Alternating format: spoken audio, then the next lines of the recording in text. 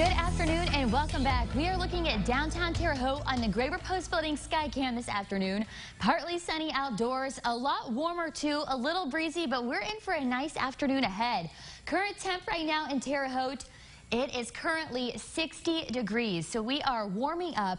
Not as warm as it's going to get yet because we are hitting a high around 65, but those temps are increasing. And right now it does feel like 60 degrees as well, so wind chill is definitely not a factor. We are getting that little preview of spring right now. Well, our precipitation is very, very low for today, as we've only seen a tad bit of rain early this morning, although precipitation is going to increase as we get into later tonight into tomorrow, as we are expecting some more rain.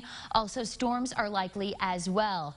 Well, our temperatures right now on the almanac, not too bad. Our low this morning, we kicked it off at 44 degrees. We have not reached our high yet, which will be 65 degrees. But check out the record back in 1990. We hit 80 degrees today, which we are getting closer, as we are going to be about 68 degrees tomorrow. So definitely getting that warm up. Our regional temps right now, we're looking in the 40s to mid 50s in much of the area. 43 degrees in Fort Wayne, and then 56 degrees over in Kansas City. But in our neck of the woods, we are actually warming up as well, as we are 61 degrees in Greencastle and 54 degrees in Mattoon. So we're getting that nice warm up, at least for the next day or so, before it drops back down.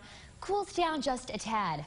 Winds right now, it is kind of breezy outdoors, as we are hitting the 5 to 15 miles per hour wind mark in much of the area, and actually increasing as we speak.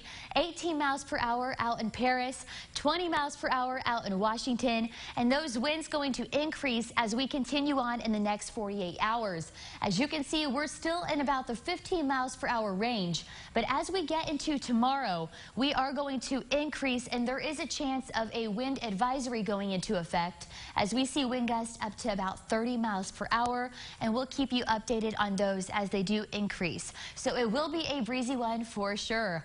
On our satellite radar, we do have precipitation going on out west, making its way towards us. So we did have rain early this morning. As we take a further look into this, we do have more precipitation coming on in tonight as well, which we will give you the rundown on that. But on our 5-day planner, we are in for a nice warm up the next couple of days. 66 is the high for today, and 68 is the high for tomorrow. Now on our futurecast, rain and storms are likely tomorrow. It's coming in later tonight, carrying on through tomorrow, but we are going to have a nice warm up.